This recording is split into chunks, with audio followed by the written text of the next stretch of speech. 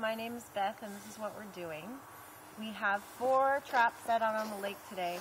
We have 2 out in pretty deep water, and we're hoping to catch some salmon on those traps. We have 1 in very shallow water that we have set halfway down that we're hoping to get a brown trout or a brook trout. And then we have our 3rd one set about a foot off the bottom in also deep water, hoping to get a lake trout. Awesome. And we'll see how it goes for the rest of the day. We're just watching for flags now. There's trap 1 way out there.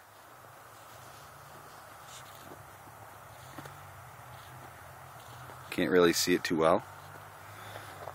There's trap 2 right over there. It's our lake trout trap right over here. And there's our brook trout trap right there.